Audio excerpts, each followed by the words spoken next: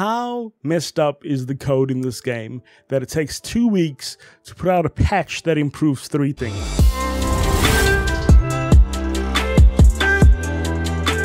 Alright guys, as always, we will go through the notes and then I will give you my thoughts at the end. Up for discussion today, you got your sort of anti-duplication improvements, patch news and notes for the next patch, and the ongoing list of current tracked issues.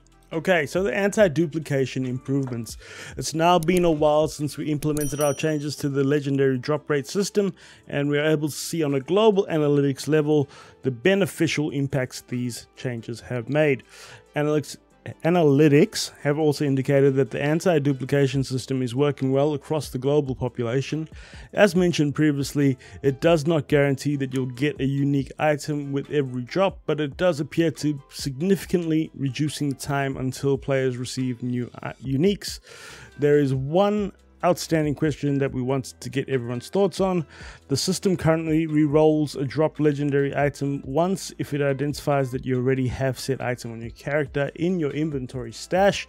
This system, however, can make it a bit harder to farm for an improved version of a particular item if you are specifically relying on that item for farming, i.e. if you've got a death shield equipped and you want to get a better rolled death shield, you can't because you've got it equipped. So that's the example they've given. Proposal for an improvement to the system. The anti-duplication system ignores any gear you currently have equipped when checking whether you currently own an item. Pros: this would make it easier to farm for improved versions of your current equipped gear. Cons: the hunt for unique items could become a little longer again, as your currently equipped gear wouldn't trigger the anti-duplication system. 8 items would be added to the do not reroll pool. Let's discuss that, guys, before we go any further. So personally, I think man, you just got this anti-duplication system in and you already want to mess with it. I think the nature of this game, right, is to streamline a build so that it works the best. But I think what needs to happen is people need to be playing this game in a way where they are trying different builds all the time on different characters. Not playing the same way on every single character, like the gun builds, basically, where there's one viable way to play the gun builds on each character. If you switch it up and play a couple of characters, it gives you a better chance of getting all the weapons. That's all I say. Switch it up. Don't 100 hour, 200, 300 hour the same build, which you can do. It's your right. You purchased the game, go for it. Do whatever you want to do. But the cons of adding 8 more items to the do not reroll pool.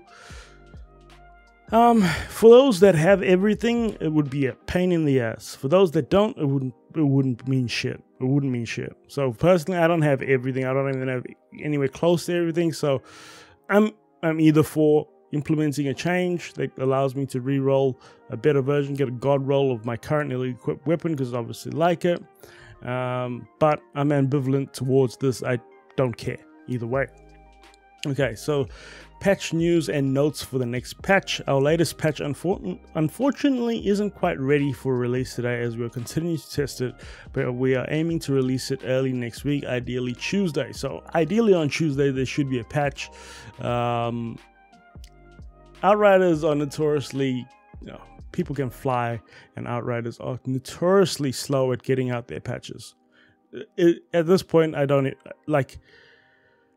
It's been 2 weeks since the last one. Comment down below, how long has it been since the last one, and how long does it take to do a patch?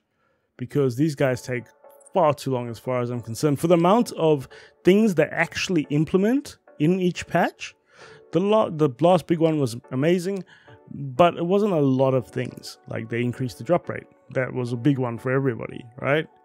How messed up is the code in this game that it takes 2 weeks to put out a patch that improves 3 things? That's all I'm saying. here's what you can look forward to as part of this upcoming patch.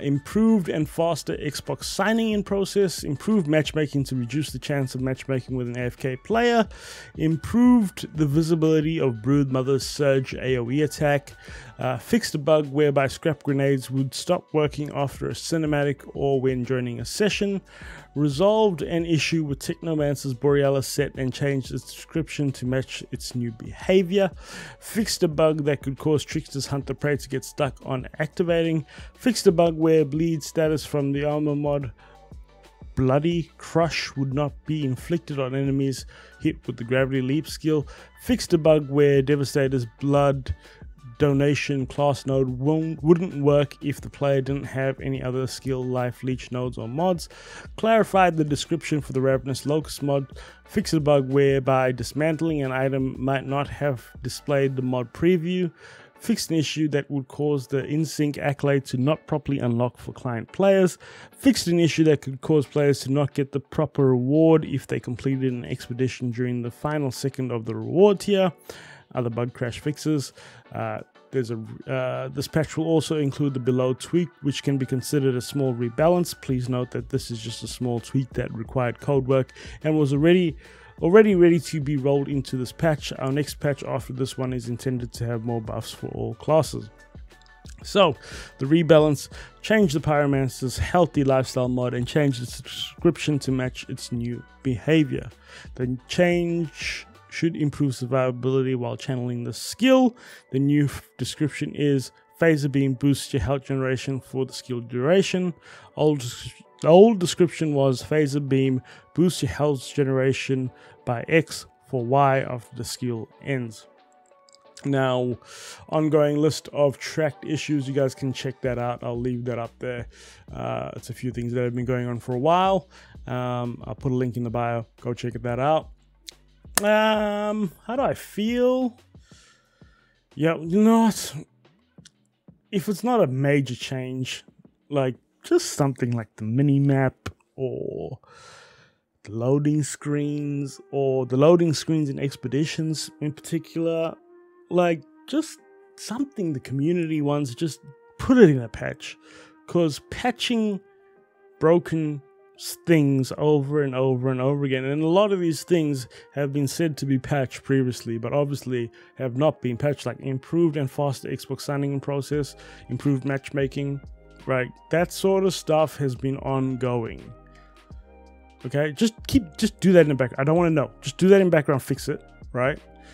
And patches should, I know they're meant to fix existing issues, but in a game like this, I feel like it should improve certain aspects of the game as well.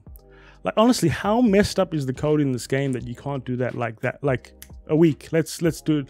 Let's just modify the minimap slightly so it shows what's actually in the area.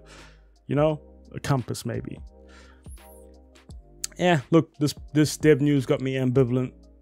Besides the anti-duplication improvements, even those, I'm ambivalent. This patch notes makes me ambivalent. Comment down below, let me know what you guys think. As always, make sure you drop a sub on the channel to stay up to date with Outriders content. And we'll keep it rolling, guys. We'll keep it rolling. Thanks for helping us hit 240 subs on YouTube. I appreciate every single one of you that tune in and are here till the end. So I will see you next time. Peace.